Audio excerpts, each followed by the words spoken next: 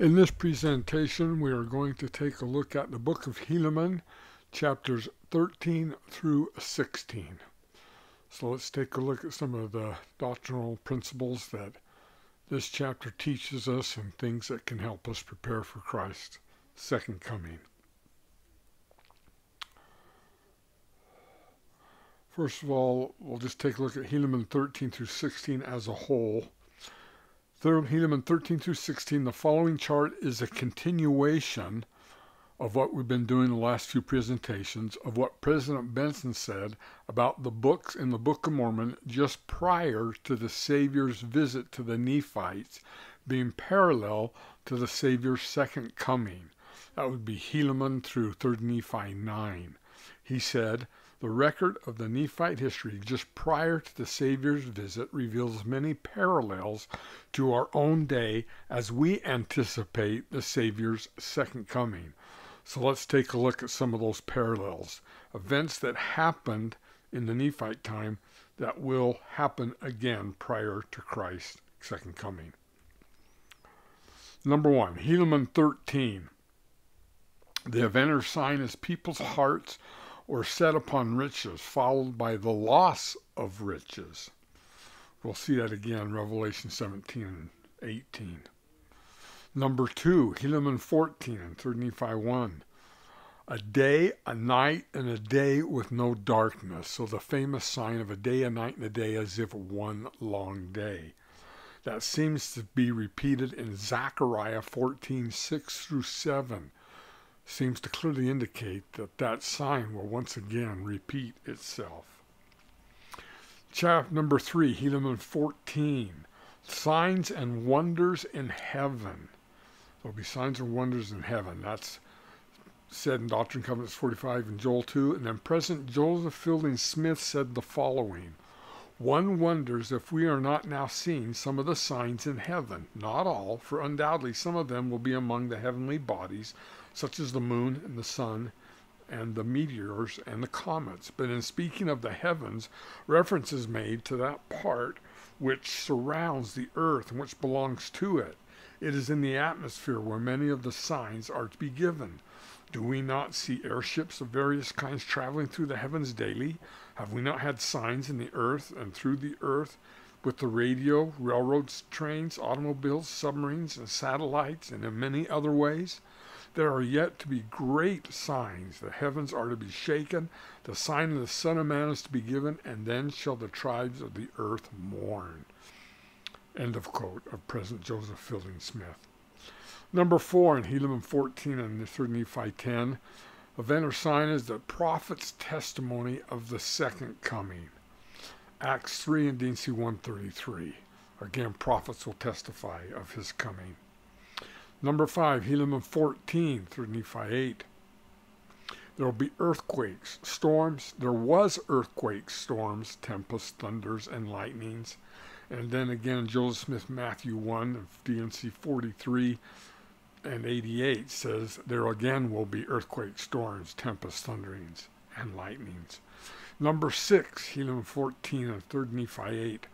There will be a period of darkness covers the earth.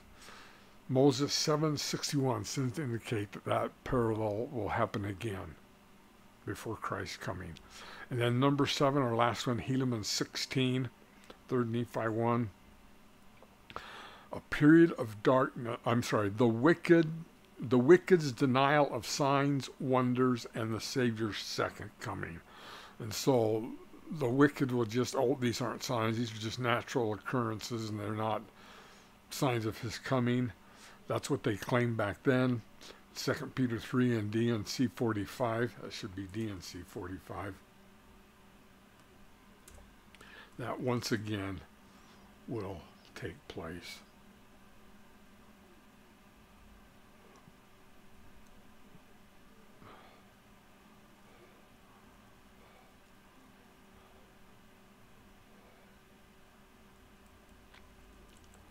Okay, so there are some of those events and signs that did happen in the Nephite times and will happen again prior to Christ's second coming.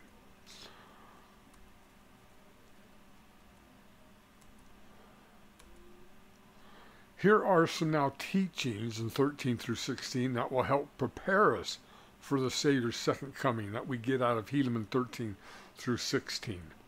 Number 1, Helaman 13 verses 2 through 38. With Samuel the Lamanite, the Book of Mormon story takes a particular twist so far as righteousness and wickedness are concerned. With the Nephites and Lamanites had exchanged places. The Nephites were puffed up with pride, were full of vain boastings, envying, strife, and malice. They would persecute any who dared challenge their behavior and involve themselves in all manner of iniquity, not stopping short of murder. Indeed, they cast out, stoned, and killed the servants of God who were sent among them. At the same time, they reverenced false teachers and prophets who flattered them in their vileness. In contrast, most of the Lamanites walked circumspectly before God, faithfully honoring their covenants. As the preceding verses note, the Lamanites were strict to observe the law of Moses. The wickedness and iniquities of the Nephites would cause the Spirit of the Lord to withdraw from them. With the loss of that Spirit would come the loss of His Word, for that Word can only be understood by the Spirit which they had so grievously offended. Because the Nephites had become worshippers of worldly things and had made gold, silver, and other precious things the God to whom they bowed and to whom they rendered their praise and their offerings of homage, the true and living God threatened that a curse would come upon the land, causing their riches to vanish and their buried treasures to disappear, never to be found again.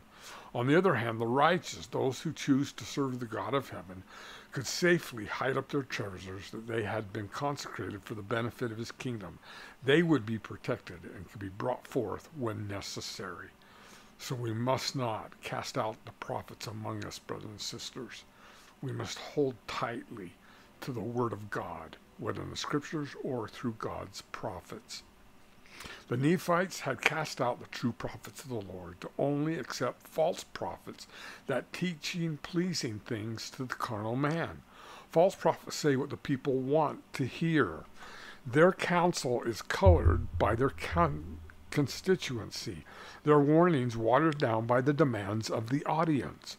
Paul warned of a day when wicked people would not endure sound doctrine, but after their own lust shall heap unto themselves the kind of teachers and preachers and prophets who tickle the ears, false witnesses who crave acceptance and popularity more than righteousness. Thus, repentance, humility, and the rejection of the worship of worldly things will prepare us for the Savior's coming. Number 2, Helaman 14, verses 3 through 9. Samuel the Lamanite proceeded to provide the Nephites that there will be many signs and wonders of Christ's coming. Those who are paying attention, are prayerful and watchful, will be amazed and fall to the earth, hopefully causing them to repent and come into the Savior and believe on His name.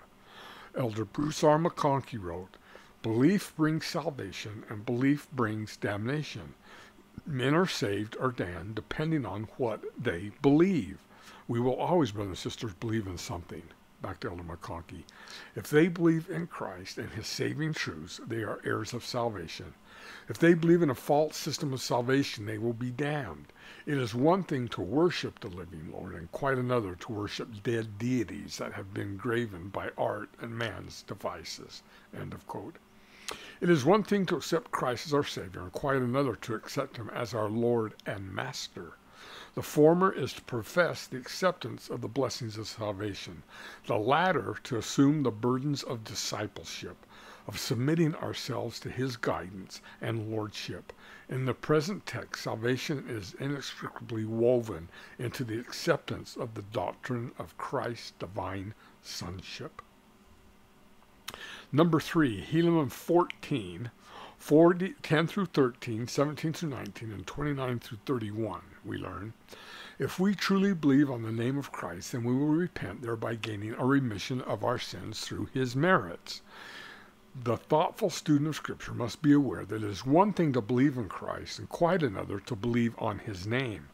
To believe in the name of Christ is here announced as embracing repentance from all our sins, whereas one may profess to believe in Christ and yet not have abandoned sin. There are certain prerequisites to believing on the name of Christ. First, the acceptance of Christ and the willingness to be a witness of him at all times, in all things, and in all places. Second, the acceptance of the gospel of Jesus Christ. This precludes the right to pick and choose, to sort out the doctrine that could bring inconvenience and social embarrassment.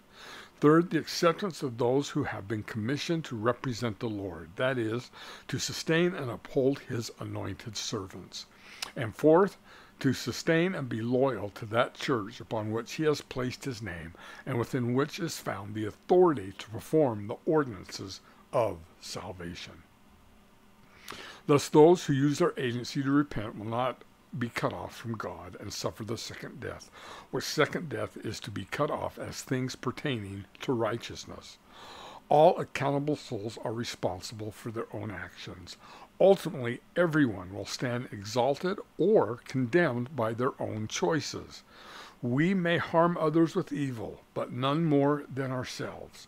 We can bless others through our righteousness, but none more than ourselves. We are our choices, and thus, in the words of Alma, we are our own judges. This freedom is not something inherent in man. It comes through the atonement. Lehi taught, the Messiah cometh in the fullness of time, that he may be redeemed, the children of men, from the fall. And because they are redeemed from the fall, they have become free forever, knowing good from evil, to act for themselves and not to be acted upon. Number 4, Helaman 15, 4 through 10. As many of the Lamanites that were converted were firm and steadfast in the faith. To be firm and steadfast is to be constant, consistent, and vigilant in one's faith and approach to living the gospel. Their firmness and steadfastness caused them that they do walk circumspectly before God, and they do observe to keep his commandments and his statutes and his judgments, thus leading them to believe in the Holy Scriptures, the prophecies of the holy prophets, which leadeth them to have faith on the Lord unto repentance, bringing a mighty change of heart. See verse 7. Thus leading them to bury their weapons of war, suffering themselves to be trodden down and slain because of their faith in Christ. Verse 9. We too then must become firm and steadfast in living the gospel, walking circumspectly before God, willing to submit to his will in all things, even to the burying of our weapons of war, fear, false traditions, unforgiving heart, envy, vengeance, etc. Those are some of our weapons of war, and become truly converted. Number 5, Helaman 16, 15 through 23. Though there were many signs given, the more part of the people did harden their hearts, depending on their own strength and wisdom.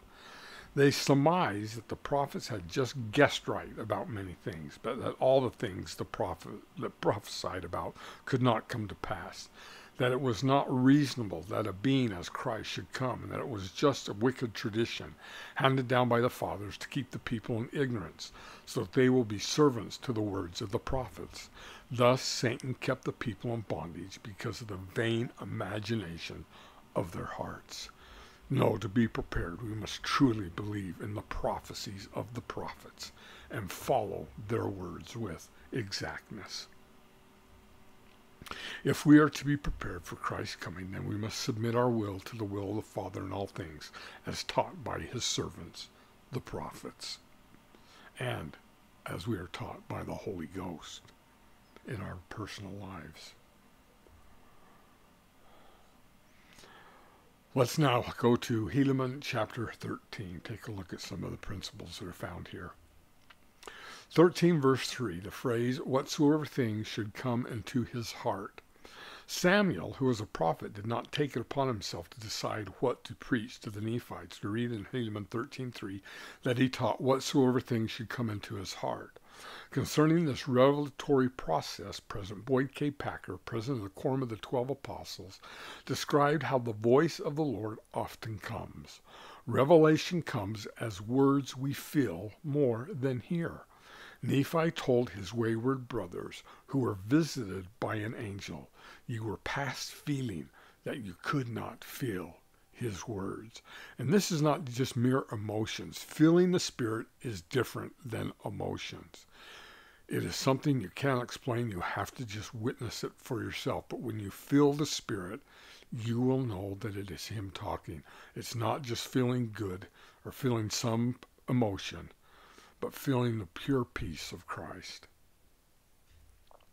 The scriptures are full of such expressions as the veil was taken from our minds and the eyes of our understanding were opened, or I will tell you in your mind and in your heart, or I did enlighten thy mind, or speak the thoughts that I will put into your heart.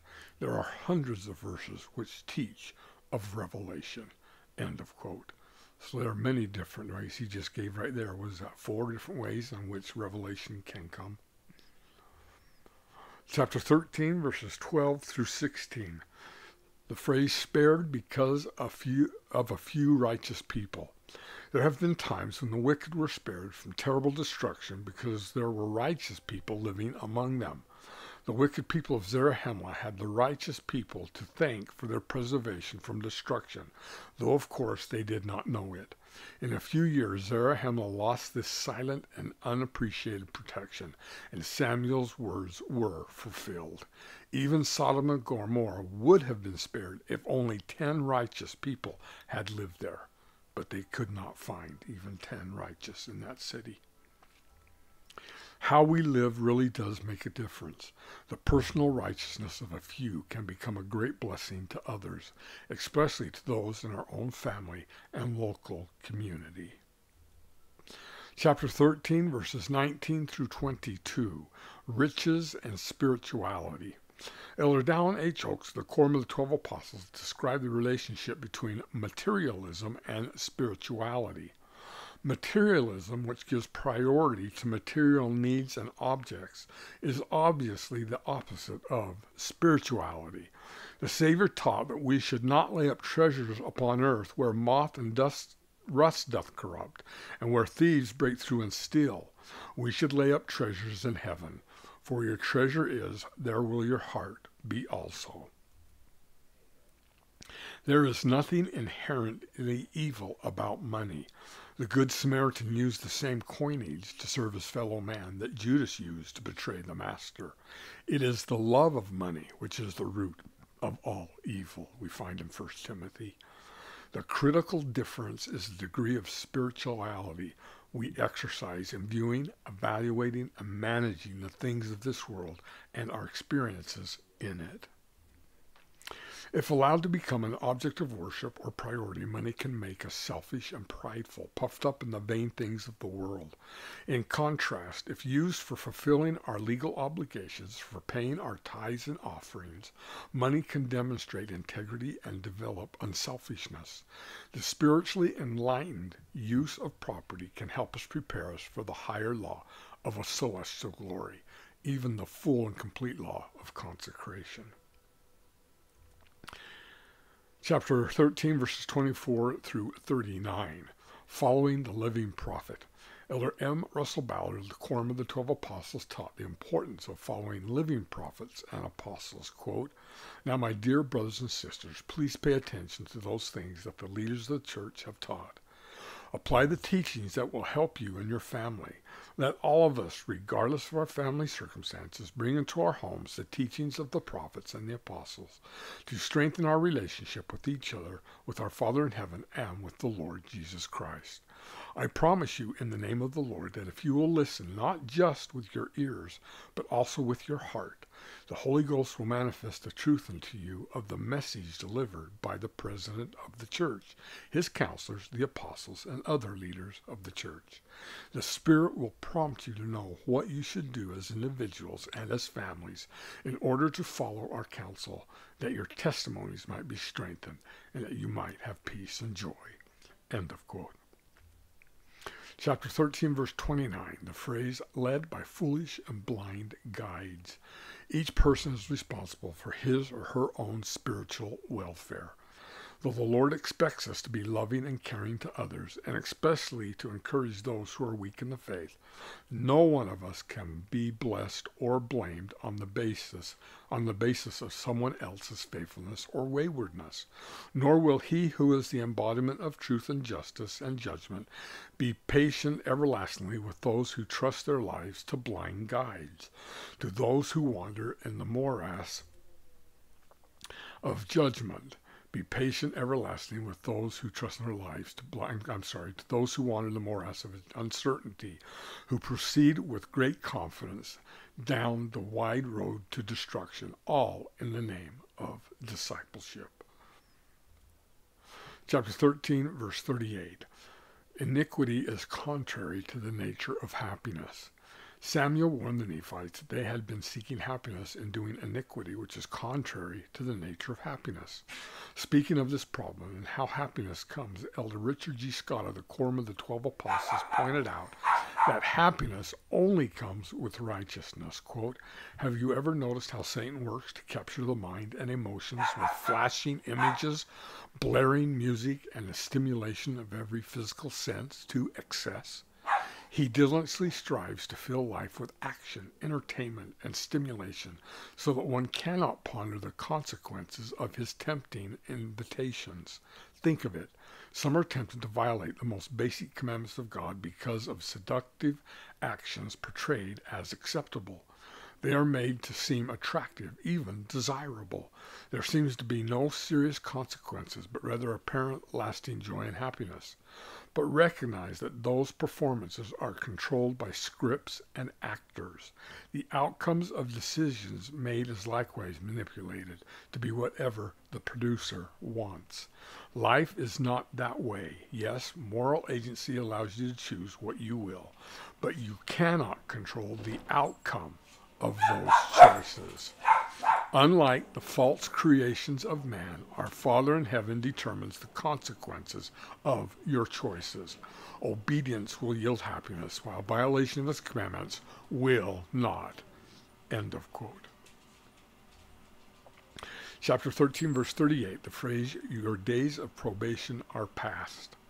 This life is a probationary state, a time of testing, trying, and proving. Those who keep this, their second estate, shall have glory added upon their heads forever and ever. Those who use their moral probation unwisely, having had what God judges to be a complete and fair chance to accept the gospel and the covenants of salvation, will not have the chance restored to them in the spirit world. Though they may accept the gospel there, to their everlasting benefit, they will have forfeited the chance for exaltation. Assuming they led honorable lives in mortality, their promise is that of a terrestrial glory.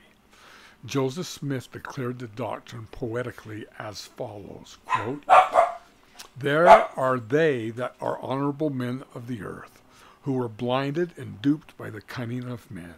They received not the truth of the Savior at first, but did, when they heard it, in prison again.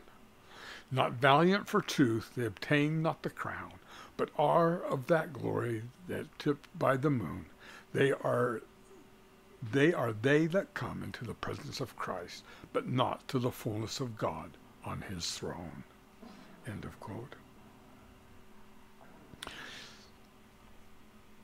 Helaman, chapter 13, verse 38. The phrase, "procrastinated the day of your salvation until it is everlastingly too late." All tests must end. Mortality must end. The day of probation must end. There is that point at which every chance has been given, and when the day of darkness has come, that day in which no labor can be performed. For those who have failed to repent before that dreadful day, it may be said that they have procrastinated the day of their salvation until it is everlastingly too late, and their destruction is made sure. Brothers and sisters, it is after the resurrection that there will be no labor performed. That's why we do the work while there is spirits in spirit prison. Once a person is resurrected, no more ordinances are performed for you. That is why there cannot be progression between kingdoms. Because someone in a telestial kingdom cannot be baptized after their resurrection, and baptism is the gate into the celestial kingdom.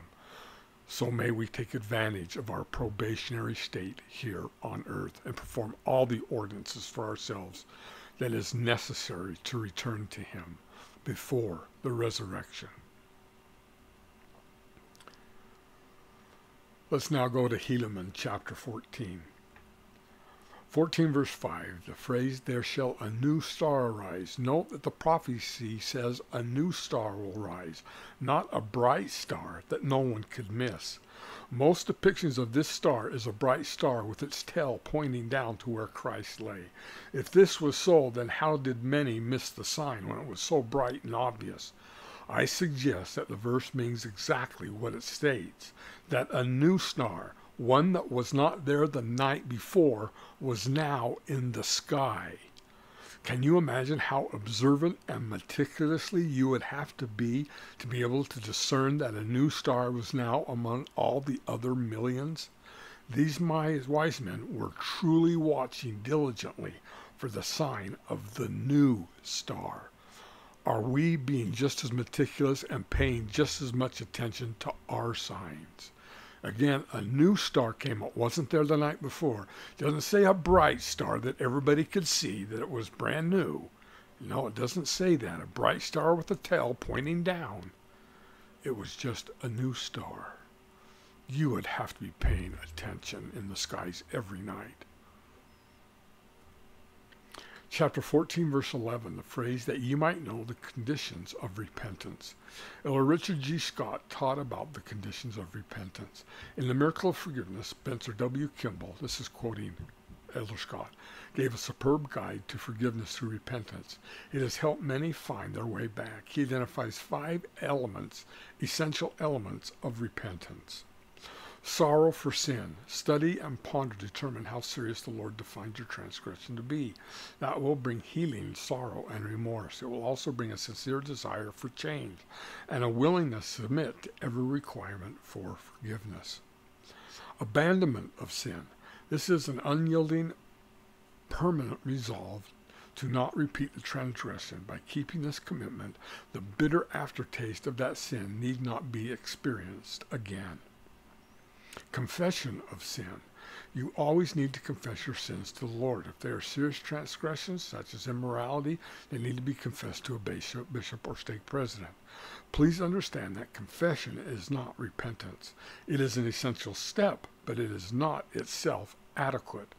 Partial confession by mentioning lesser mistakes will not help you resolve a more serious, undisclosed transgression. Restitution for sin. You must restore as far as possible all that which is stolen, damaged, or defiled. Willing restitution is concrete evidence to the Lord that you are committed to do all you can to repent. Obedience to all the commandments. Full obedience brings the complete power of the gospel into your life with strength to focus on the abandonment of specific sins. It includes things you might not initially consider part of repentance, such as attending meetings, paying tithing, giving service, and forgiving others. I would add a 6th step, recognition of the Savior. Of all the necessary steps to repentance, I testify that the most critical, important is for you to have a conviction that forgiveness comes because of the Redeemer. It is essential to know that only on His terms can you be forgiven. End of Elder Scott's quote. In addition to the important elements taught above by President Spencer W. Kimball and Elder Scott, repentance also must also include change.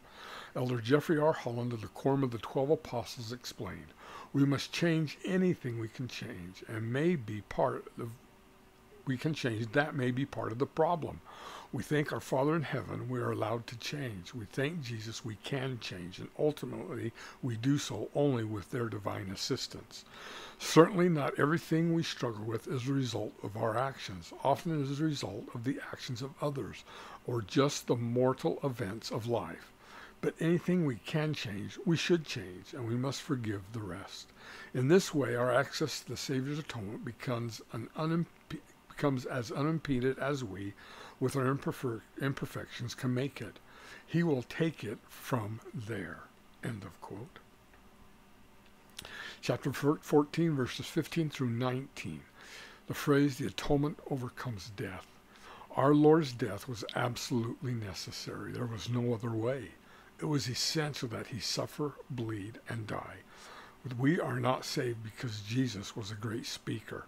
We are not saved because his words are like manna to the starving soul. We are not saved because of his goodness and kindness, even his perfection. All of these things stand as guides, as illustrations of the kinds of things we ought to do and be.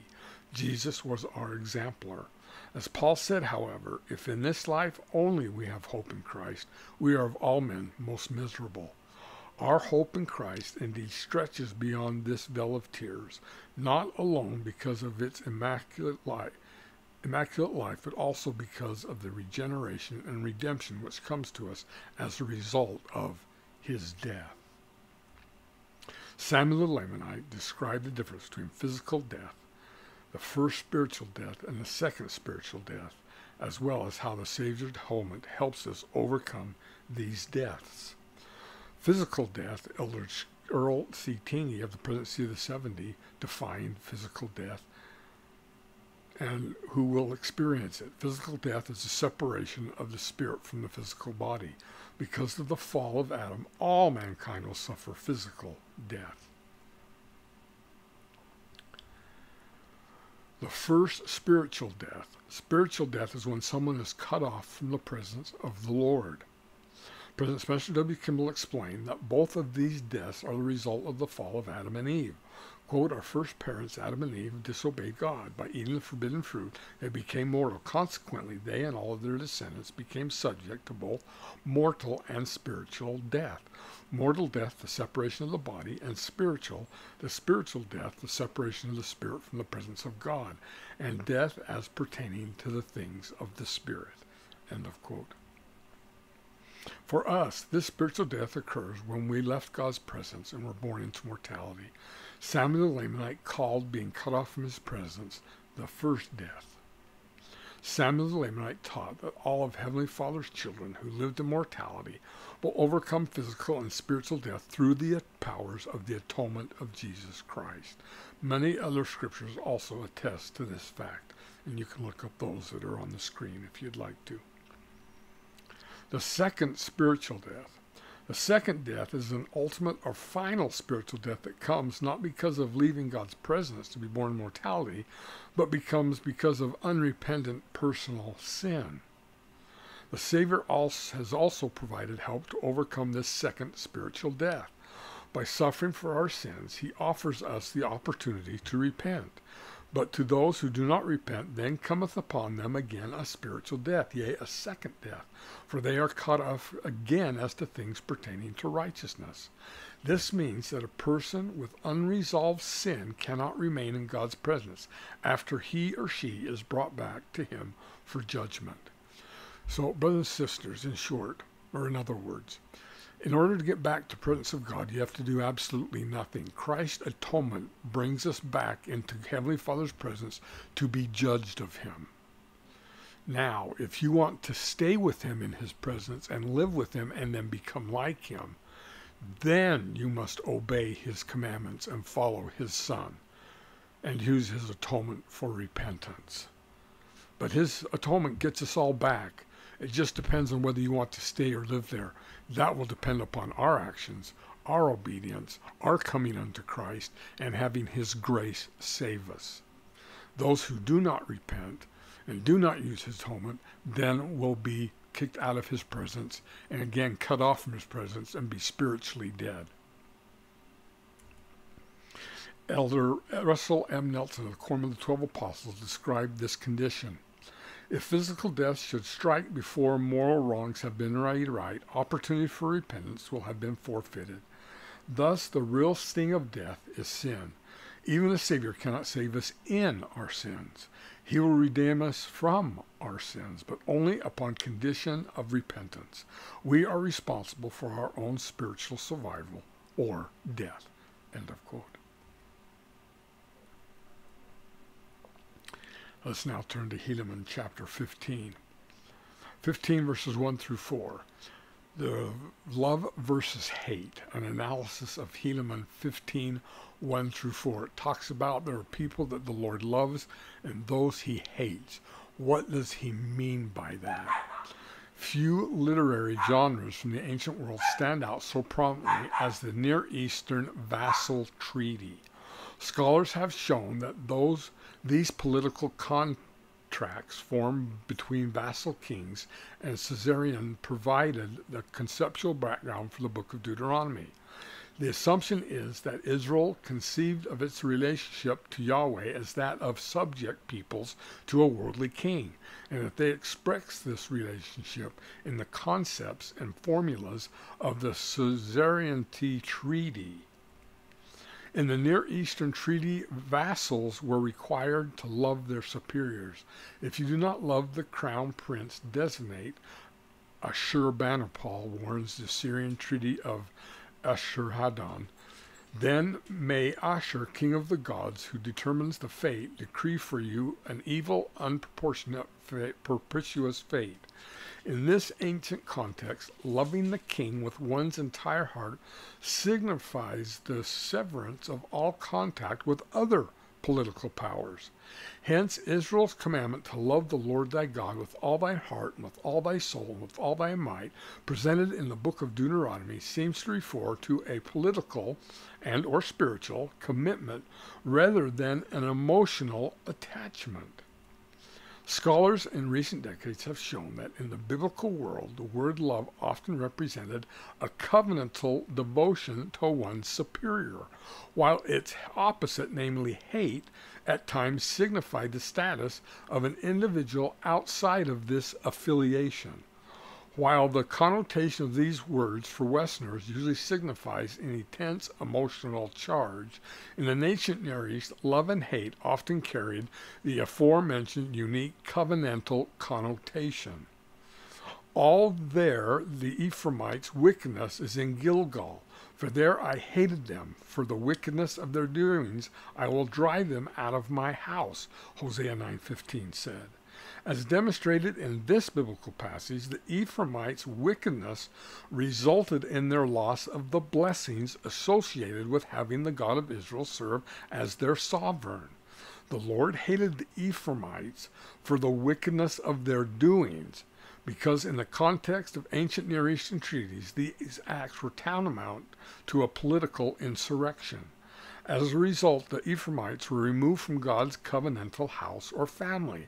I will love them no more, declared the Lord. All their princes are revolters. Thus the words love and hate in biblical world often carried a deliberate connotation of political allegiance or lack thereof. So when it says that they loved the Lord, it means that they kept their covenants. When it says hate, that means they are living outside the covenant. They have broken their covenants. When the Lord says, I hate the Ephraimites, it is because of their wickedness and they had broken their covenants. He hates that they have broken their covenant with him. With this observation in mind, the problematic passage in Helaman 15, where Samuel the Lamanite describes God's love and hate, seems to convey a specific nuance derived from the world of antiquity. When Samuel presents his inspired message to the people of Nephi, he declares, they, the Nephites, had been a chosen people of the Lord, yea, the people of Nephi hath he loved. Verse 3. With these words, Samuel attempts to remind the Nephites that they have traditionally served as God's covenant people. In this relationship, the Lord has acted as the Nephite suzerain from which the people of Nephi have received reciprocal love. In contrast, Samuel presents his own people, the Lamanites, as those whom God hath hated because their deeds have been evil continually. Verse 4.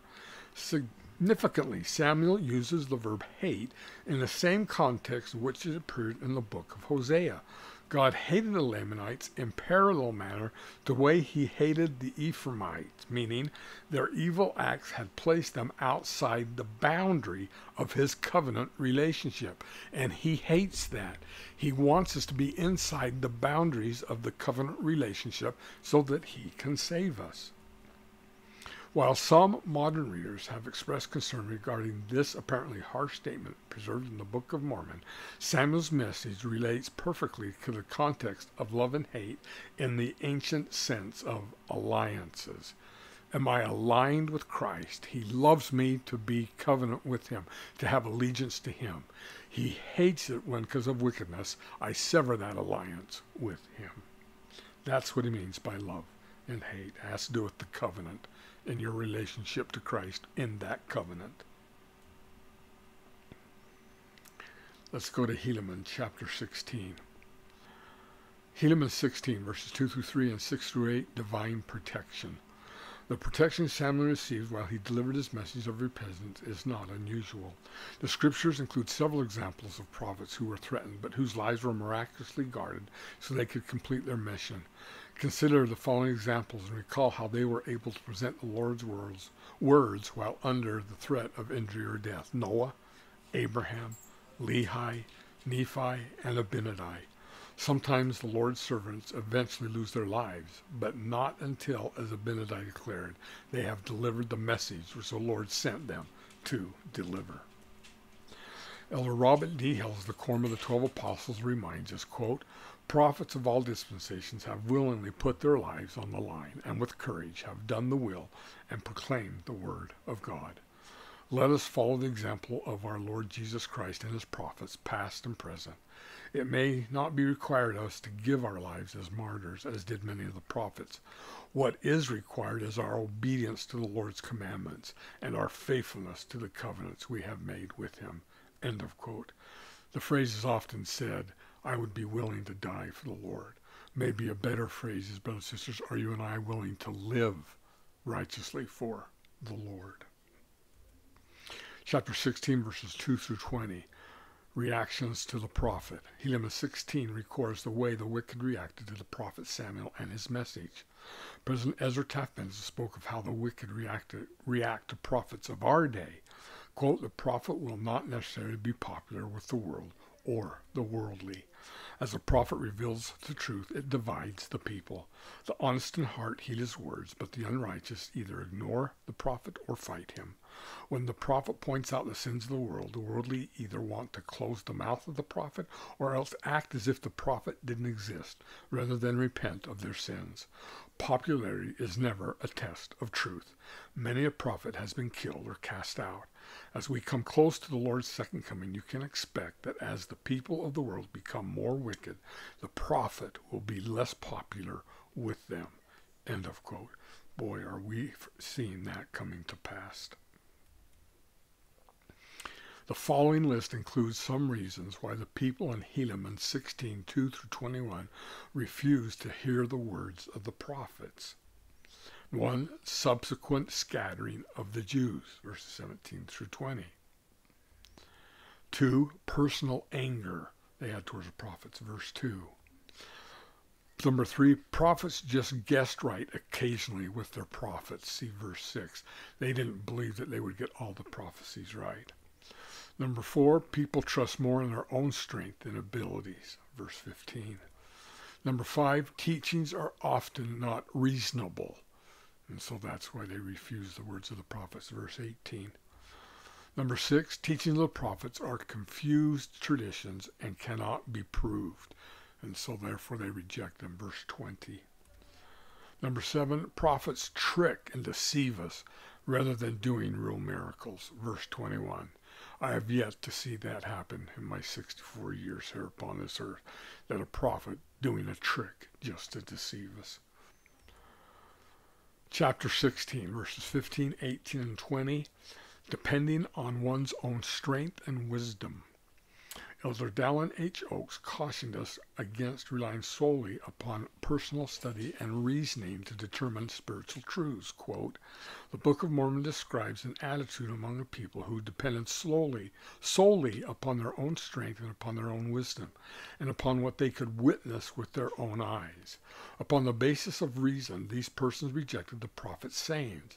It is not reasonable that such a being as a Christ shall come. Applying that same attitude, a prominent professor dismissed the Book of Mormon with the assertion, you don't get books from angels. It's just that simple. Those who seek knowledge, gospel knowledge, only by study and reason are particularly susceptible to the self-sufficiency and self-importance that sometimes characterize academic pursuits. As the Apostle Paul observed in his day, knowledge puffed up. He cautioned the learned, take heed lest ye by any means this liberty, knowledge of yours, becomes a stumbling block to them that are weak, and through thy knowledge shall the weak brother perish, for whom Christ died. Brothers and sisters, if we only believe in what we see, then I guess if you've never been to Australia and never seen it, then it doesn't exist. That is just absurdity. So you can see the reasoning of the apostates and the reason of those who reject prophets is just absurd. Chapter 16, verse 14, the phrase, angels did appear unto wise men, and declare unto them glad tidings of great joy. Isn't it interesting that this verse mentions that there were wise men, and they were declaring glad tidings of great joy? Doesn't that sound like the angels when they came to the shepherds in the fields saying, we bear tidings of great joy? Doesn't this sound like the birth of Christ? Perhaps it is these wise men in the New World who traveled to Jerusalem, guided by the new star, that see and worship the Savior when he is about 2 years old. This would account for the reason why it takes them 2 years to reach the King of Kings. Interesting, the Book of Mormon mentions wise men, and it takes them 2 years for the wise men to reach them. I submit to you that it's not only reasonable, but it's probably probable that these were the wise men who came to Christ, and that's why it took them so long. Chapter 16, verse 22, the phrase, Satan did go about spreading rumors and contentions. There is a quiet dignity about one who has been born of God, while on the other hand there is an overwhelming urge among the impure to sow discord and kindle discontent. Why is it important to avoid contention with others? Elder Russell M. Nelson explained that the answer reaches back into pre-mortal life. Quote, to understand why the Lord has commanded us to contend, not to contend one with another, we must know the true source of contention. A Book of Mormon prophet revealed this important knowledge even before the birth of Christ. Contention existed before the earth was formed. When God's plan for creation and mortal life on the earth was first announced, sons and daughters of God shouted for joy. The plan was dependent on man's agency. This subsequent fall from the presence of God and the merciful provision of a Savior to redeem mankind. Scriptures reveal that Lucifer sought vigorously to amend the plan by destroying the agency of man. Satan's selfish efforts to alter the plan of God resulted in great contention in heaven. This war in heaven was not a war of bloodshed. It was a war of conflicting ideas, the beginning of contention. Scriptures repeatedly warn that the father of contention opposes the plan of Heavenly Father. Satan's method relies on the infectious canker of contention, Satan's motive to gain personal acclaim even over God himself. End of quote. Thank you for watching. Hopefully this helped you to gain some new insights about principles and doctrines found in the book of Helaman, verses 13 through 16. If this helped you, please hit the like button.